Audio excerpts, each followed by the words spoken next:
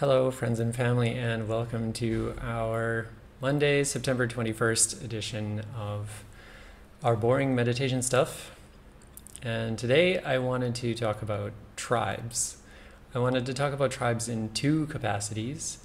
One, the accessibility or universality of a meditation practice as it pertains to tribes, which is to say, how universal, how acceptable is that meditation practice to any tribe, to all tribes, whatever those tribes may be.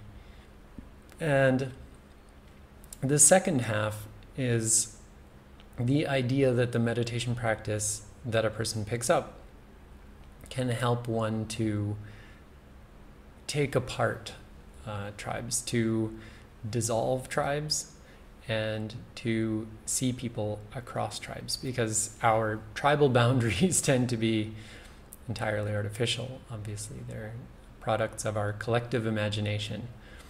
So this first idea is quite a bit easier to tackle, though it's not necessarily easy to say whether or not a meditation technique is precisely universal. Anapana meditation is definitively universal. There is nothing about Anapana meditation that anyone could really possibly have any difficulty with. You can learn it in 10 minutes. It involves the most secular meditation object available, a person's own breath. And it's not ascribed to any one particular school of thought or philosophy or religion or sect or anything like that. Vipassana meditation is a little more complicated because Vipassana meditation is much harder than Anapana meditation. It requires 10 days to learn. You cannot learn it at home. You cannot learn it from a book. You cannot learn it from a YouTube video.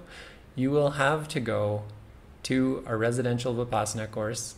You will have to stay there in silence and remove all other aspects of your life for 10 days to get a glimpse of what Vipassana is about. 10 days is the minimum.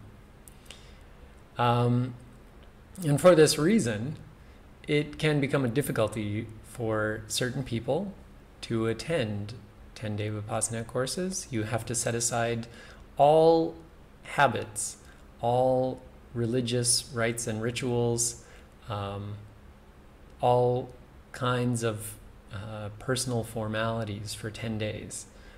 And some people have difficulty with this. And so in that way, it is possible to see Vipassana as not being as universal, perhaps, as Anapana meditation. But once a person is willing to attempt Vipassana meditation, to take those 10 days, leave the rest of their life aside, go give Vipassana a 10-day trial, and then go home. When they go home as they were. So a practicing Jew, a practicing Christian, a practicing Muslim, practicing Hindu, practicing Sikh, practicing Jain, or even a practicing Buddhist, because it's often most confusing for the Buddhists that Vipassana meditation is not taught under the banner of Buddhism. It's not taught under the banner of any religion. It is taught as a completely secular activity, open and available to absolutely anyone.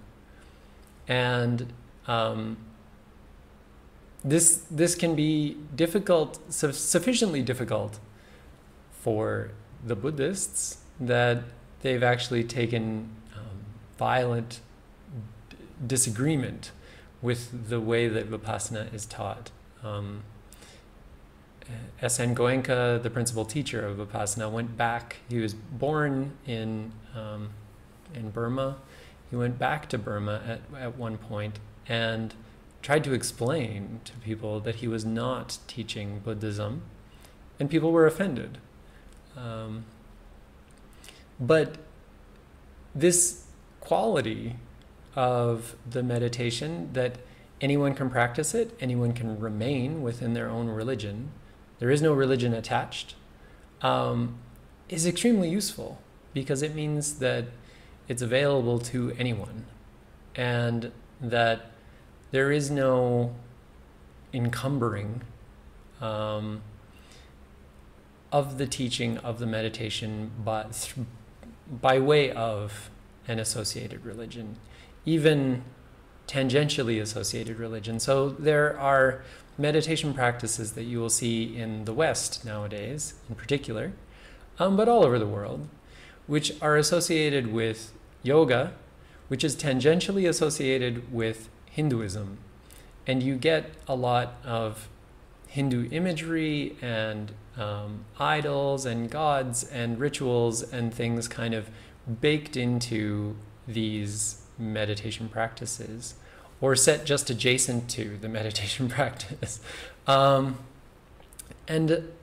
prior to taking my first Vipassana course, I actually took a Zen meditation course. And it was 3 days long. And even that, there was a small Buddha statue at the front of the room. Even such a small image as that can really do a lot of harm to the meditation practice. And so there's great value in ensuring that a meditation practice is acceptable to all the various tribes of the world.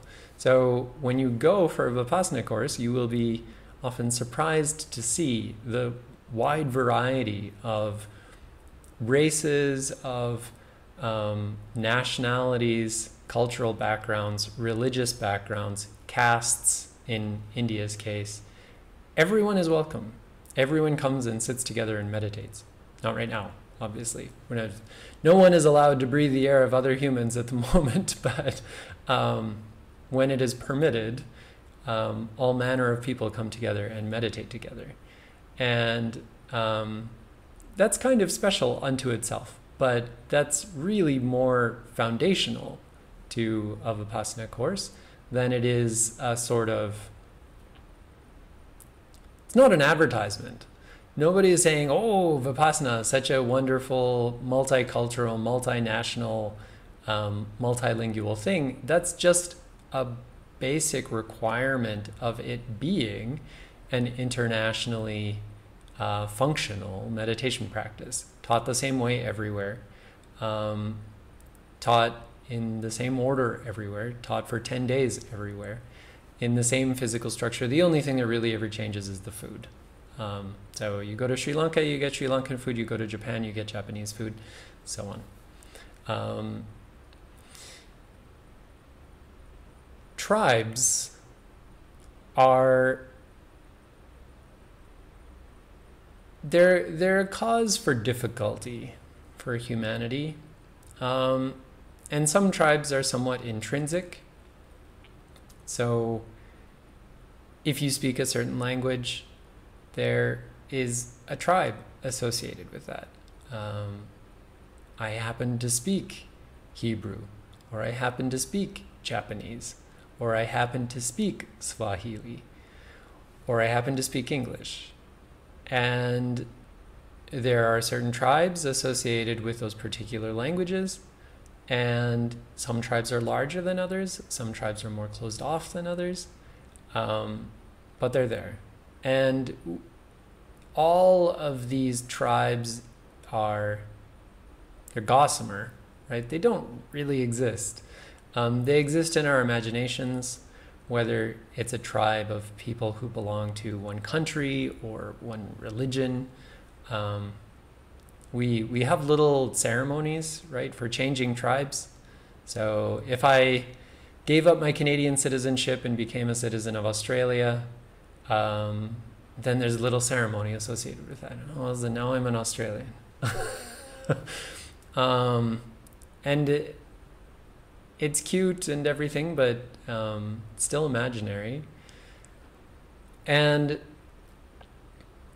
it is very easy for us to begin to see these imaginary tribes, particularly the ones that are more obvious. So which country are you from? That's not written on your face, but what language you speak is a sensory input, and what color is your skin is a sensory input for another person. And those sorts of tribes are a bit difficult to break down sometimes, because people feel that because there's something tangible associated with it, that the tribe itself is real.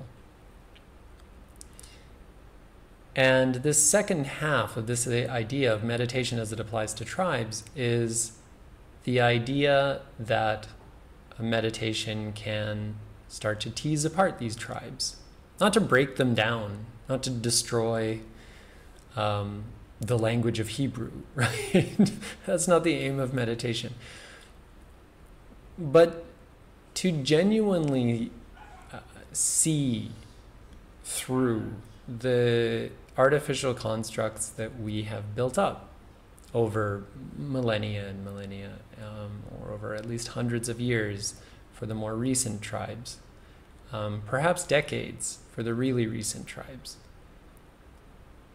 And to see other people in a more universal way. This is not a philosophy. So there are these ideas that, oh, caste doesn't matter. It doesn't matter that I'm a Brahmin, or it doesn't matter that I'm Kshatriya, or whatever. Savarna or not, right? We're all the same. This is a philosophy, and this doesn't, I mean, it may have its value, but it doesn't really help you as an individual fundamentally to subscribe to that philosophy or not. Similarly, the philosophy of color.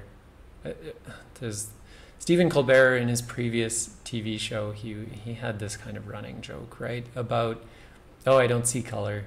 And he would use that in an ironic fashion, because as a philosophy, it is not helpful, and it almost gets used in a backwards sort of way.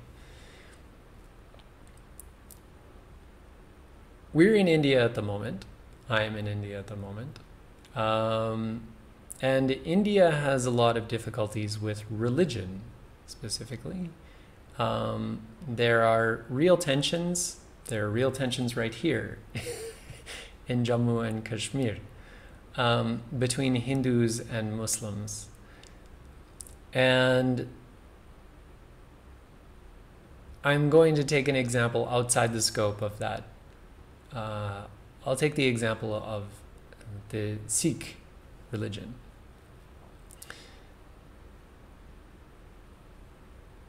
What makes a collection of people Sikh? What makes any one individual Sikh?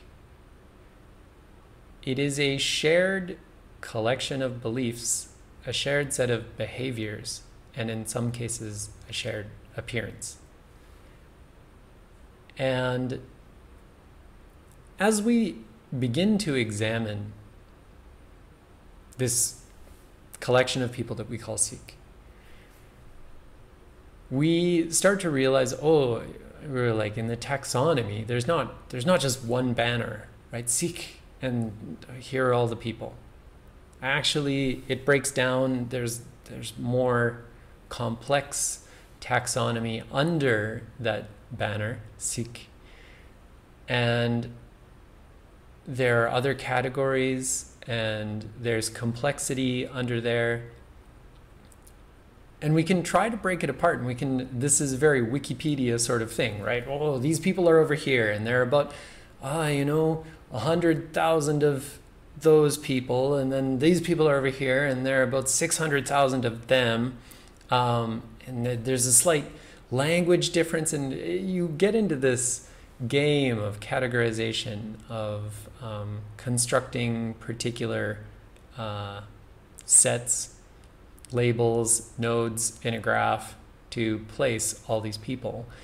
And if you start to really dissolve, right, you dissolve these groups and you dissolve these groups down to the individual. You get down to the individual and you say, oh, okay, well, actually, now there's just this one person and there's this other one person over here, and these are the differences between them. This person believes a slightly different thing. This person has this idea of God. This person has this idea of the Sikh religion. The rules are interpreted in such a way. And this person has this idea of God, this idea of the religion, this idea of the rules. And you realize that no two individuals in the Sikh religion have a unified view of that religion. There's a lot of overlap, but no two Muslims have a unified vision of Islam. No two Christians have a unified vision of Christianity. And what makes this even more complicated and more interesting is that take one individual, and now we'll leave the Sikhs aside because everyone is the same. Everyone operates on these same principles. Some Jain, some Christian, right? This lady is born, now she's 3 years old, and her mother and father teach her certain things, and she has a certain idea about how the world works, and now she's 30 years old, and she has a certain idea about how the world works. She's done her own exploring, she's figured things out. Now she's 60 years old, and she has a different idea of the world, and she has a different view of how the world works. Every moment that that woman is alive, from the moment that she's a little baby to the moment she dies, she has a different view of the world. She has a different perspective, constantly shifting. And in no two snapshots in time is that woman the same woman. She's not the same Jain. And so you look across all Jains or all Christians or all Muslims or all Hindus, and you see that not only are no two individuals the same, with a shared sense of these are the ideals, these are the beliefs, but those individuals are not the same and do not have a shared set of beliefs from one moment to the other, from one day to the next. They're learning, they are changing. The tribe that they subscribe to is, as I said, gossamer. It's evolving with them. It is aggregate. It is a composition of all these individuals within it. And over time, these ideas, these big high-level banners that we apply to these different ideas, they shift altogether and become other things. And everything I've just described is a philosophy. This is the same philosophy as, oh, castes, we're all the same. Oh, I don't see color. Same philosophy.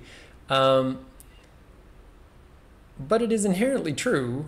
I don't think anyone can argue against this. There's no real argument to be made for the other side. Oh no, I've seen two Muslim guys. They were the same. They had the same mindset. They believed exactly the same things. No one could make that claim because it's an insane claim to make. And to see that, oh, okay, my rational mind tells me that this is true, that no two individuals can share an unified mindset, a shared mindset, with any kind of real meaningful significance to the shared mindset. To take that rational perspective and embody it in yourself is one of the benefits of meditation. So to take yourself apart is to see this individual case, one person sliced up into time, changing from one moment to the next. If you can see that in yourself, then all these categories that you've applied to yourself, all the tribes you've applied to yourself, mean a lot less. So, oh yes, I'm Canadian, I'm white-skinned, I speak English, I'm liberal-ish. I have all these ideas about my belief structures and the ideas that I have about the way that the world works and the groups that I belong to. Those start to really fall apart when you start to tease yourself apart into these smaller pieces.